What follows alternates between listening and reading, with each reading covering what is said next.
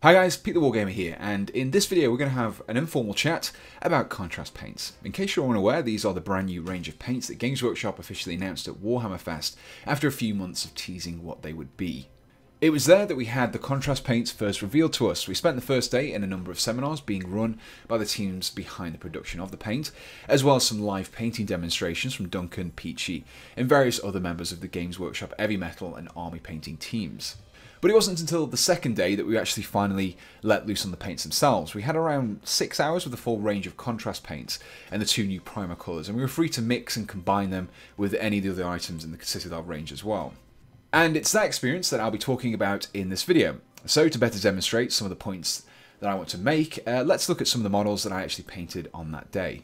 The first of these is the Borant Archregent. The model that you see here has been painted entirely with contrast paints over the new Wraithbone primer. From my experience at the seminar and talking to the painting team, I could see how these paints would work particularly well with the organic areas and wanted to try it out for myself. My first step in painting the model was to hit it with some Gilman flesh, but instead of adopting the one thick coat tagline of contrast paints, I wanted to see how subtle the new paints could be. So I mixed them with some of the new contrast-specific medium, which has been released alongside the contrast paints, and that reduced the intensity of the pigments, but basically kept the same properties of the fluid. The result was this pale flesh colour that we've got here. In one coat, I'd not only achieved the shading in the recesses, but also had this subtle skin tone on the more raised areas as well. From here, I wanted to push the intensity of the shadows a bit more, so I applied some more of the Gilman flesh straight from the pot and directly into some of the recesses. I also used some purples as well, as you can see on the stomach. At this point, my first layer was still wet, but this allowed me to do some wet blending, creating some smoother transitions from the dark to the light areas. I'd say it was here that I really saw the potential of contrast, beyond just being a tool for beginners and speed painters. It was obvious that these new paints could give you, even the more experienced painter, some really interesting effects like the ones I've been using here. So once I had a kind of a basic skin tone, I wanted to see how I could use the contrast paints in different ways. So I turned my attention to some red markings that I've got here across the shoulders. I took inspiration from the Blister Skin Grand Court. I think it was not long after the new Flesh Eater Quartz Army book had come out, so I kind of been reading through that. I kind of wanted to create a burnt and sun-damaged skin across the shoulders. So for this, I used probably my favourite contrast paint that I've used so far, and that is Blood Angels Red, if I remember the name correctly. So this time, instead of mixing it with the medium, I just used it straight from the pot and then applied like a stippling effect over the shoulders, and then it really worked well for this. It's like got a smooth flow and high pigmentation, meant that it was really easy to do these kind of freehand details, because normally with the paint you're either applying it too thickly to get the same kind of intensity of the pigment, but these straight out of the pot, a couple of dabs and you've got a really nice strong colour. So I built up the layers over a few passes and then allowing the previous one to fully dry before I made the next one. And then as the layer of the contrast is ever so slightly translucent, you could still see just below the lower levels, and it kind of created this like appearance of like subsurface details, kind of like how you can see your veins beneath your skin, but they're a little bit kind of hazy in a slightly different colour. So normally I suppose you would, to get this kind of similar technique, you would use glazing and you kind of build up the layers slowly like that way, but with the contrast, because of the translucence, and you can apply a lighter over a darker surface, you can probably create some really nice little details. So you could maybe draw some veins on and then go over with one of the lighter colours, maybe one of the whites, and then it would create the effect that you're seeing details beneath the skin surface, or whatever surface you're actually painting. But as with anything, I don't want to kind of sit here and just say how amazing these contrast paints are at everything, because there are some limitations to contrast paints. They do work exceptionally well on flesh and other organic features, but they don't quite work as well in areas of kind of like stone or not necessarily organic areas. So I mean, the ruined pillar that I've got here on this Archregent is a good example of this. So I think it's basically because the larger and more flat surfaces don't allow the contrast to have the same degree of definition as you would do from having a regular base coat and then a wash and a highlight. I think the area looks a little bit bland and washed out rather than nice and crisp, but that, I mean, could be part of the base colour that I've used here. Maybe I would have been better off using Grey Seer as the primer rather than Wraithbone, maybe. But I do need to kind of have a bit more experimentation with these and see how they work on non-organic surfaces. But that's not to say that they don't work at all on non-organic surfaces, because I actually had some really good experiences. I mean, if you look here at the this arch region, you can see that I've used an orange over the metal areas to create this like really nice, strong rusted effect. And this is something I explored when looking at this blight hauler as well. I just kind of wanted to really focus on doing some different techniques here, rather than just doing the basic kind of one thick coat and then building up from there. I really wanted to go and see what kind of details I could create. So I had a look at this kind of front armor panel here, and you can see the orange makes like a really nice and instant rust color. It's like a really nice vibrant orange, and it was ridiculously quick to apply. And I just kind of added some more of the I think it was snakebite leather, and just kind of like directly added that into some of the recesses, and that created some really nice shading.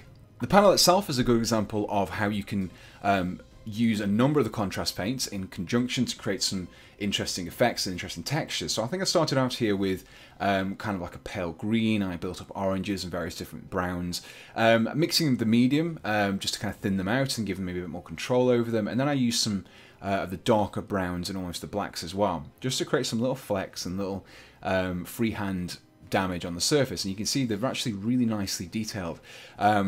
And you get a really nice thin line because they're so fluid, but because they're so pigmented, you can just literally do one line and that's all you need.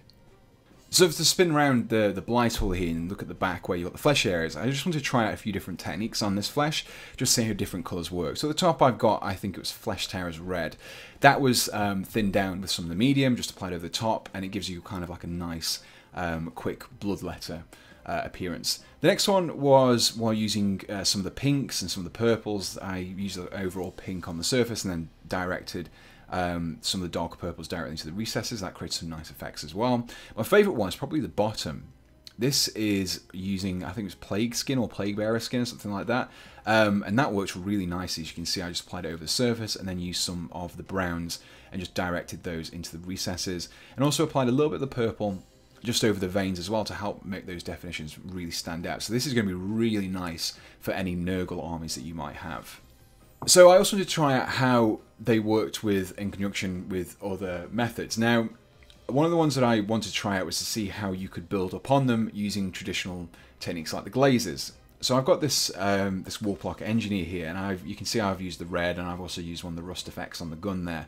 But what I wanted to create in the robes was I went over with one of the greens. Again, can't remember the exact colour name, but I think it was one of the Warpstone green ones, those kind of green colours, the light greens. And I went over the whole of the robes, just like with the kind of the traditional one thick coat, and that created a nice degree of shading and highlights and base colour. But then I wanted to give it a little bit more richness and avoid some of the washed out appearance that the Grey Seer primer was giving it.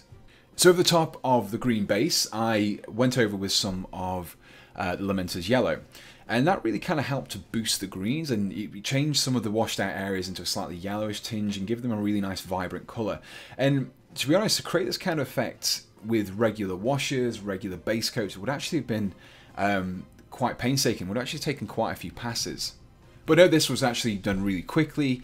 I probably spent longer waiting for the actual contrast paints to dry rather than actually applying them. And I think this is one of the things where it's going to be a slightly different technique that you're going to need to adopt when using contrast paints, because they do dry slower than regular paints, especially if you add the medium.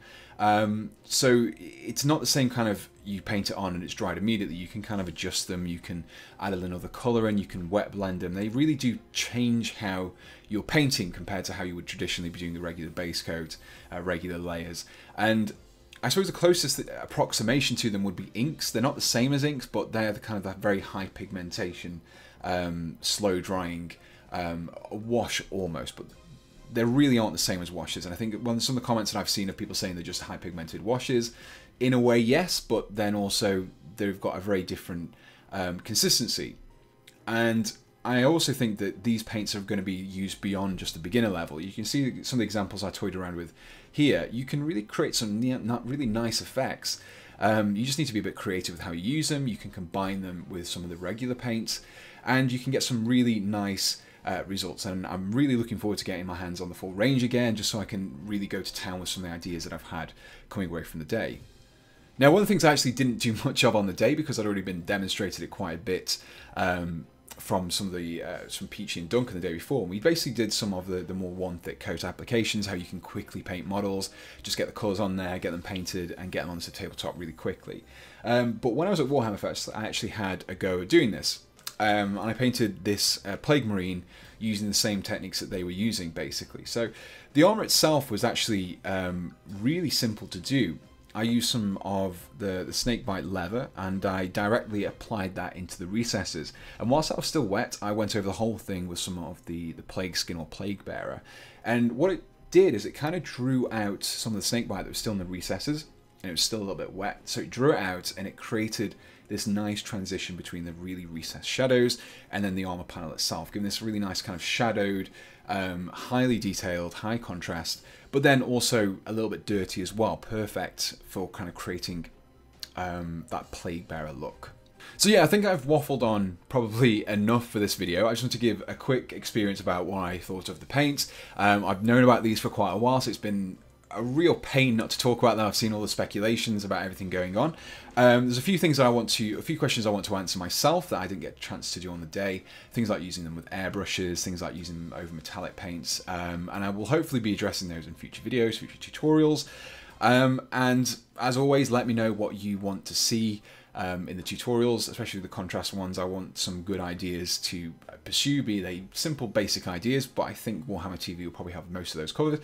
But I also want to just create some really nice, interesting designs, maybe things that people don't initially straight away think about when they see contrast paint. But yeah, if you have any suggestions, let me know in the comments below. If you have any questions about contrast paints that I've not already covered, I'll do my best to answer them.